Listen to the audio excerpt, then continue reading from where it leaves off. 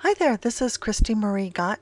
I'm going to show you quickly the Tiny MCE post and page editor. This is a plugin that you can install and activate, and the goal of this plugin is to provide you with a wide variety of options in your menu in the post and page text box.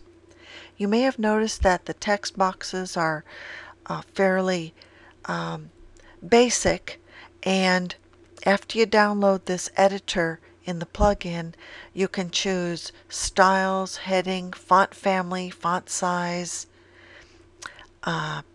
insert image, insert file.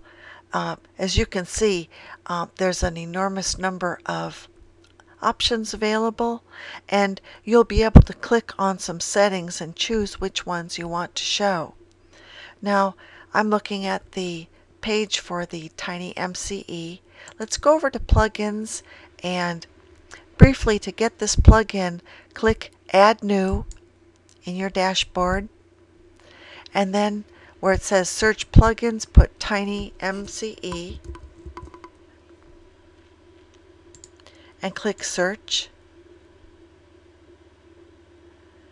And you'll see it right here. I'm not going to install it because I already have it, but you'll click here for Install, and in the next screen you'll simply click Activate, and bingo, there you are.